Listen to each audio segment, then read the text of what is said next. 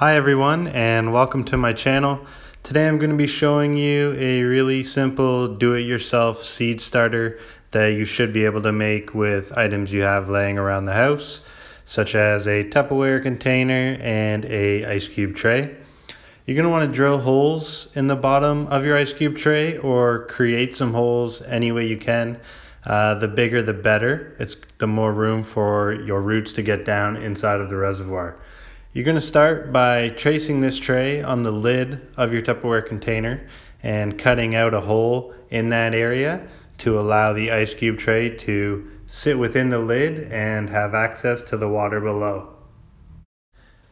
At this point, we're going to fill our container with regular tap water and fill it to a level where the ice cube tray just barely has access to the water below. I'm going to be using the Grodan A-OK starter cubes for this project, which I will provide links to in the description below.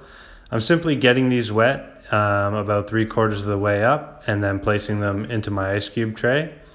I'm making holes in the tops of some of these Grodan cubes to plant extra seeds just to make sure that I get enough sprouts. I'm going to be growing lettuce today, and to get started I'm going to rinse and then soak my seeds for a couple of hours.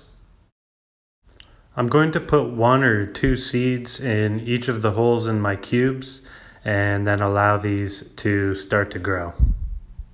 If you have a similar sized Tupperware container, you can use the base of that unit as a lid to cover your seedlings. This will help to keep humidity inside of the container and assist in the early growing stages. If you really wanted to go the extra mile here, you could take steps to darken the bottom container to stop light from getting into the root area. This would help the plants, but ultimately isn't necessary.